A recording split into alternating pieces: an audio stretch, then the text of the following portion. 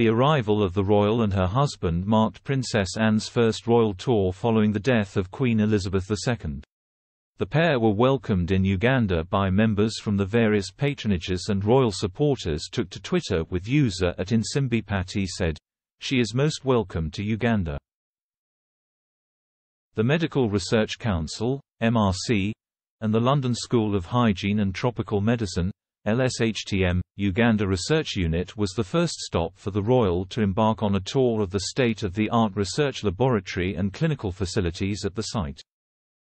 LSHTM is a member institution of the University of London, of which Princess Anne is the Chancellor.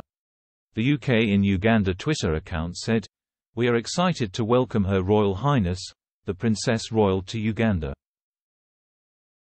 The Princess Royal visited at MRC_Uganda today to observe the work they are doing in health research for infectious and non-communicable diseases such as COVID-19 in Uganda, with support from LSHTM.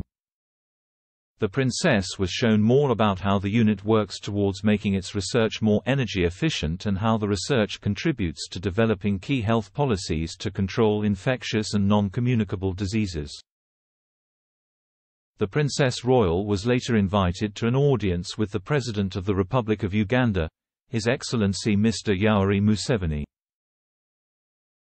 The 4-day visit has already seen some drama, as the school the royal and her husband were due to visit later in the trip suffered from a fire on Monday night which killed 11 pupils. According to the head teacher Francis Kinubi, the school had been warned of potential terror attacks ahead of the royal visit on Friday. He said that the warnings came from 8 officers from Buckingham Palace Royal Guard who visited the school twice to assess the security guidelines in place.